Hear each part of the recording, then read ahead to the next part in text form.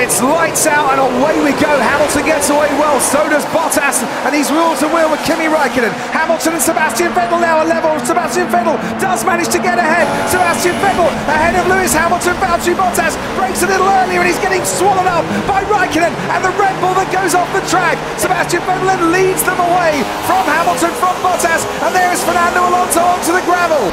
Sebastian Vettel stops. Did Mercedes push Ferrari into the undercut? This is the opportunity, Lewis. Give it everything you got. And a cracking lap from Hamilton. This is going to be so close.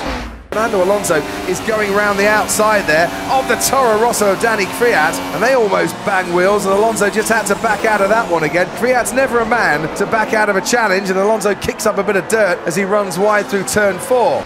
As Hamilton stops, and is that the medium tyres that have gone on? Yes, it is.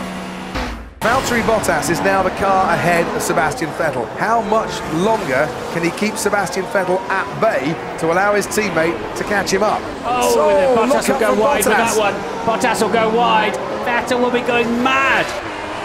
Can he get a better run this time? Well, let's see. He's going to have to dummy him. He's going to have to pretend he's going right.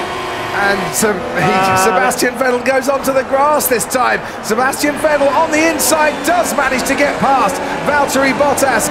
Massa and Van Dorn. What was going on there with Stoffel Van Dorn and Felipe Massa? Virtual safety car has been deployed. Yeah, what are Ferrari going to do with this one then?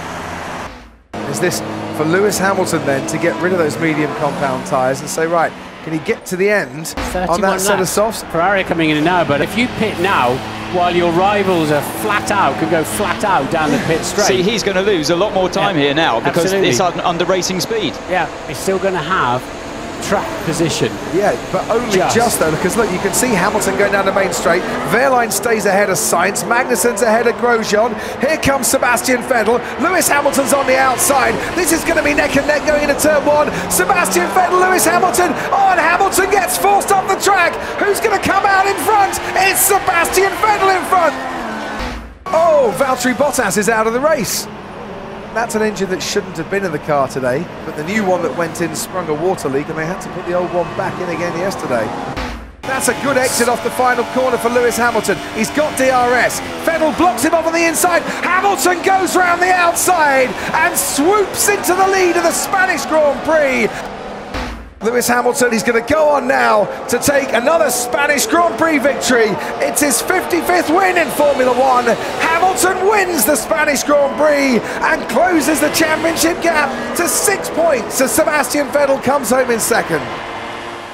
For for F1. So on your screen right now is a car that Michael Schumacher drove, and is the Ferrari F2002, which will feature in the classic content of this year's game, which means I'm thinking that obviously we'll get all the 2002 cars to do it, unless they're just doing the 3 cars that they've announced to put them together or something, doing a kind of championship thing.